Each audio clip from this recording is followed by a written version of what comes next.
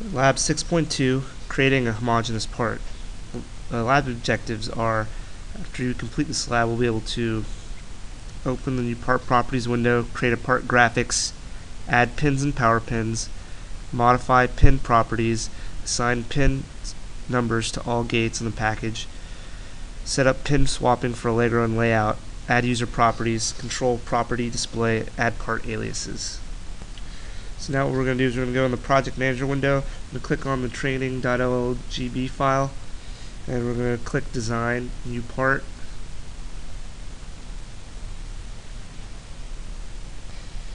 Note, you can also add a new part using the new part command in the right mouse pop-up button. Complete the form here. So I have a little form that shows what we need to do.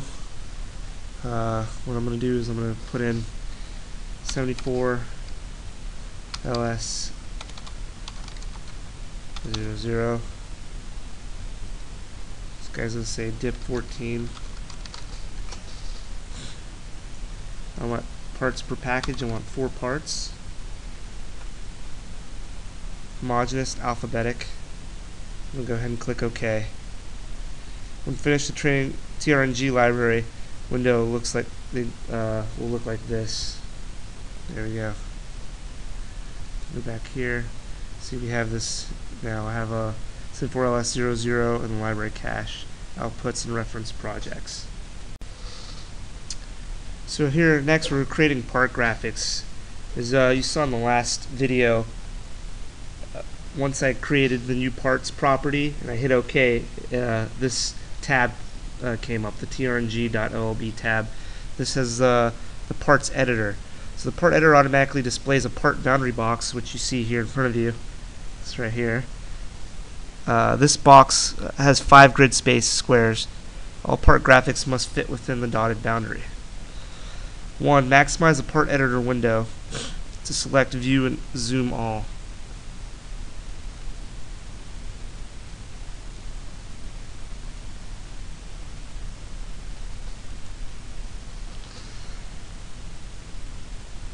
Two, we're going to place arc icon in the toolbox.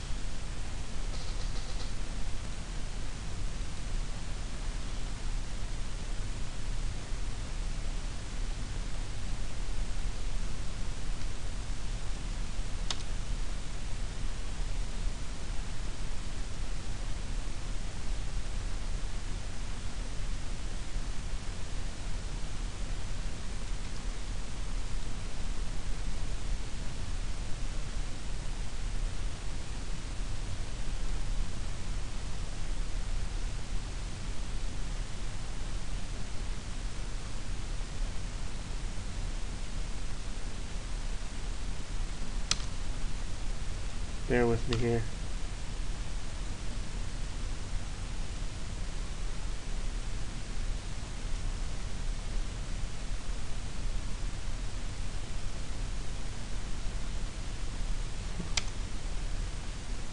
Alright, so you're going to do this. You're going to click here in the middle, and I'm going to click my second click. Once I click on the arc, sorry about that, click here in the middle, then I'm going to click down here, and then I'm going to click here to end my arc. Once I do that, I'm going to hit escape. There you go. That'll take us out of that. I'll select place polyline. I'm going to place polyline icon. It's over here. See if I can find this guy.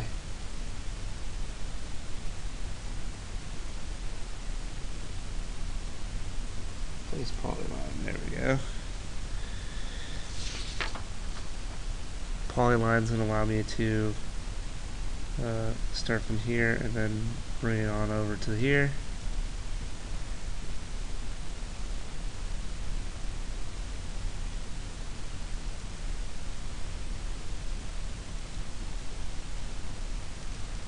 There we go. I'll hit escape again twice.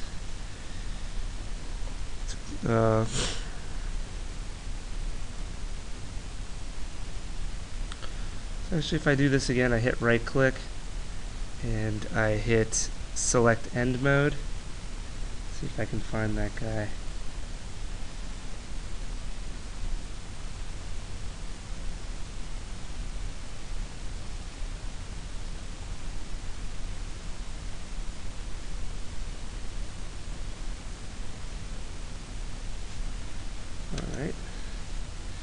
Actually, that's another method of doing that, so we're going to worry about that.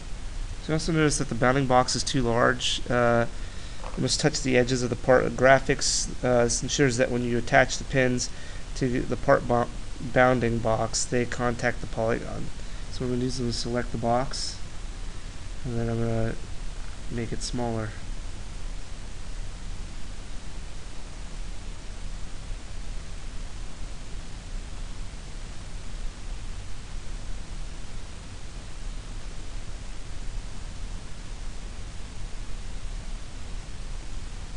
There we go.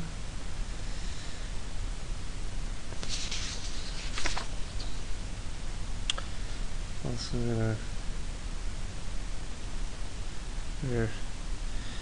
So now I'm gonna hit escape. I'm gonna go ahead and file save. There we go. What we want to do here is add power pins. So we're going to click the place pin icon.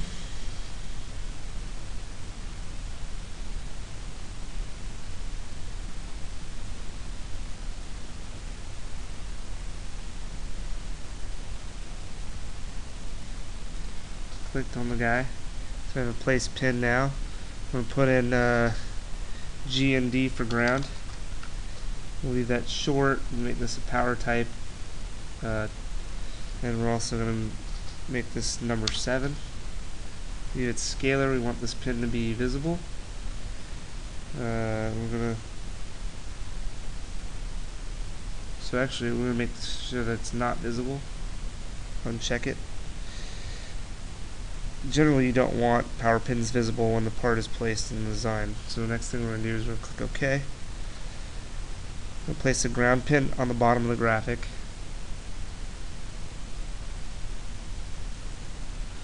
There we go. Remain in pin placement mode and place another pin on top of the graphic, and then I'm going to go ahead and hit escape twice. I see that this guy is in the way, so I'm going to move him just a little bit. Escape. There we go. How about that? That's done. So now what I'm going to do is I'm going to double click on the power pin I just placed on top. I'm going to change the name to VCC.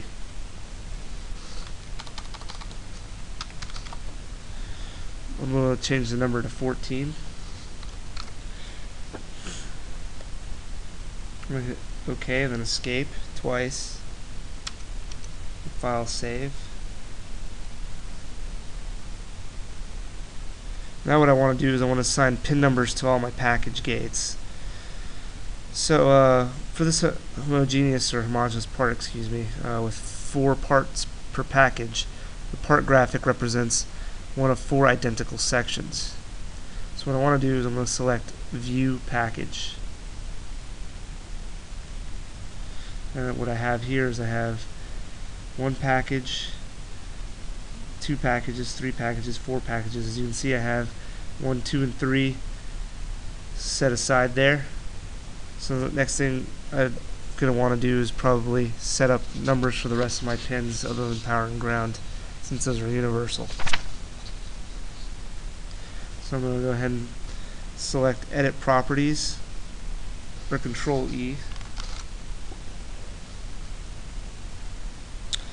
Package properties spreadsheet's going to open, which you see here. We also notice that we have sections B, C, and D, which I also mentioned just a minute ago. They need pin numbers. So what I'm going to do is do the following. These are going to be right here, right here. I'm going to add numbers per what we see for these, right? So I'll click back over here. This is going to be 10. This is going to be 9. This is going to be 8. This is going to be 7. This is going to be 14 because it's power.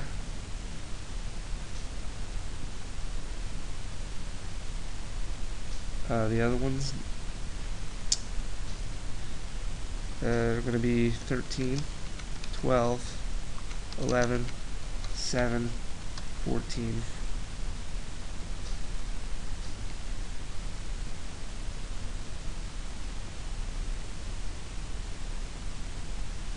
Those are going to be 15.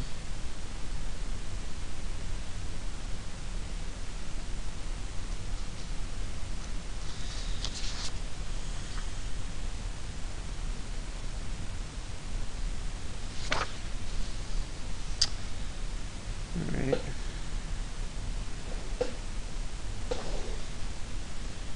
So actually I'm going to go ahead and redo these. This one actually is going to be 4, 5, 6, 7, 14. This is going to be 10, 9, 8, 7, 14. Then I'm going to have 13, 12, 11, 7, 14. Go ahead and hit OK. So now what we want to do is we're setting up pin swapping for the Allegro layout. So in order to perform pin swapping in Allegro or CAD layout tools, we're going to have to hit the pin swap properties in the capture library. In order to do this, we can select edit. Once we're in the library, we're going to select edit. And then we'll hit properties. From the pull down menu, reopen the package properties spreadsheet.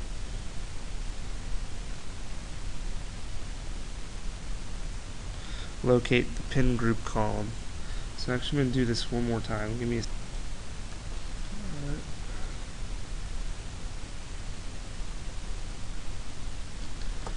Alright, so I'm going to try this again here. What I'm going to do is I'm going to go ahead and hit edit here. Hit properties. Now I have my package properties. This is what I wanted. So I want to locate the pin group column. That's this guy here. For the inputs, INA and INB assign number 1. So what I'll do is inputs A and inputs B, I'll assign 1, 1, 1, 1.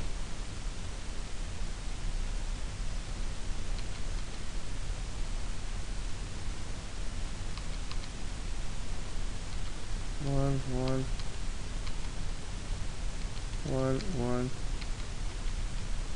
Alright, so now for output I'll assign 0.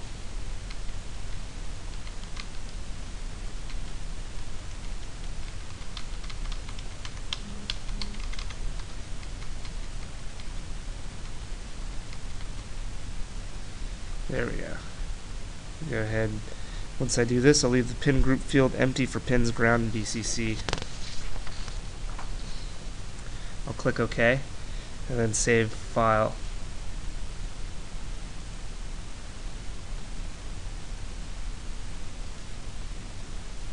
There we go. So the next thing we want to do is add user properties. We'll be doing this by clicking on View, Part,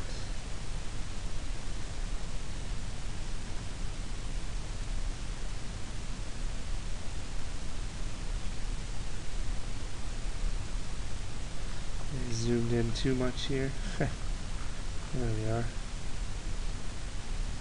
I'll do zoom all. There we go. So what I'll do is hit Control N to toggle through the 4 sections of the package.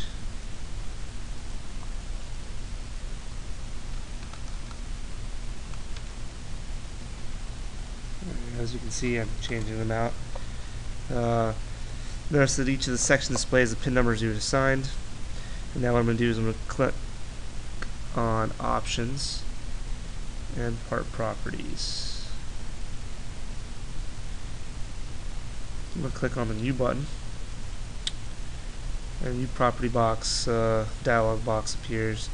What I'm going to do is I'm going to enter the new property name and value that's specified here. So you'll see that in just a second.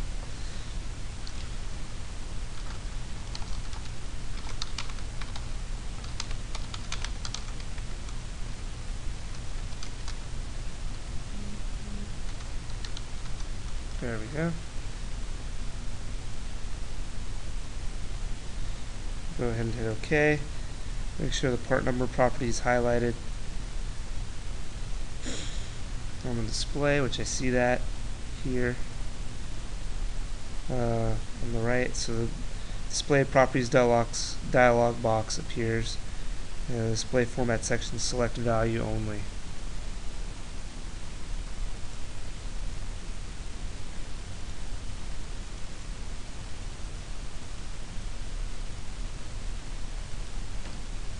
There we go.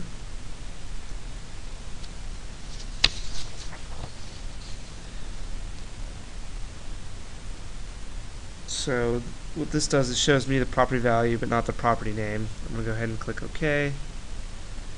So now I have that on my screen here. I'm going to click OK for the users and the users property box, which you just saw me do. The property value is visible.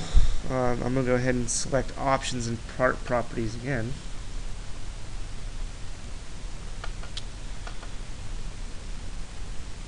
User properties dialog box appears. What I'm going to do is I'm going to select the pin names visible option.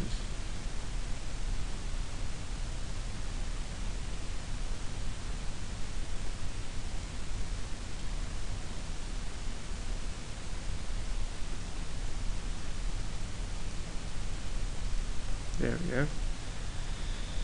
Click, so what I want to do is I'm going to toggle him off to false.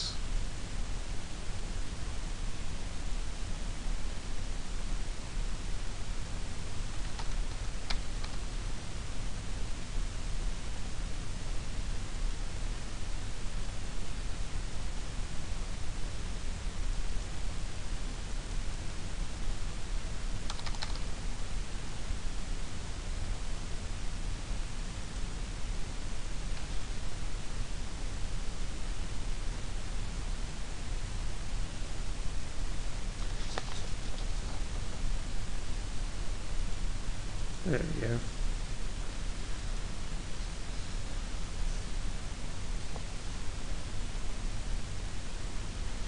So just to let you guys know, is required property for Allegro for all parts is a property called class.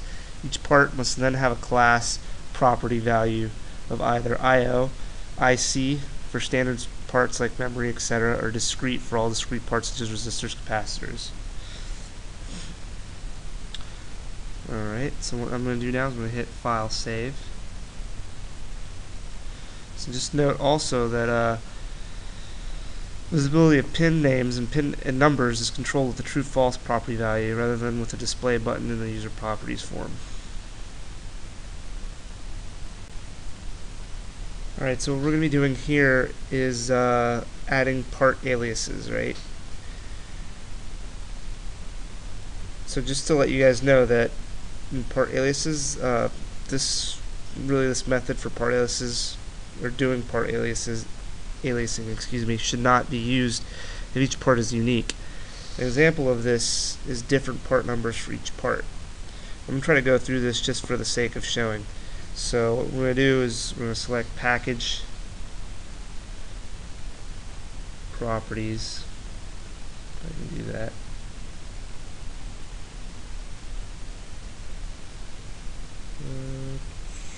So actually I'm going to just go ahead and hit options, package properties. A lot easier that way.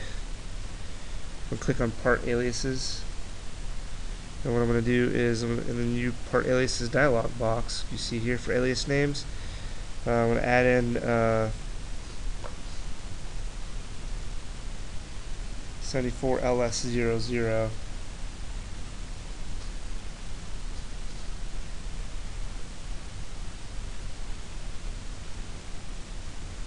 So select new.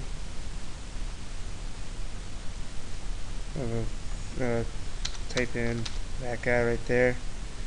And we'll do the same thing again, repeating the step but adding 5400.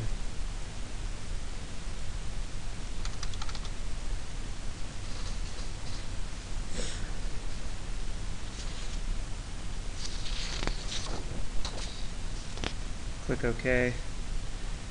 Click OK to this guy. And what I'm going to do is I'm going to click File Save. And then File Close.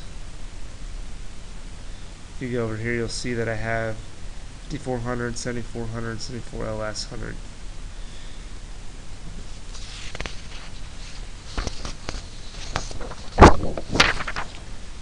This concludes Lab 6.2. Thank you.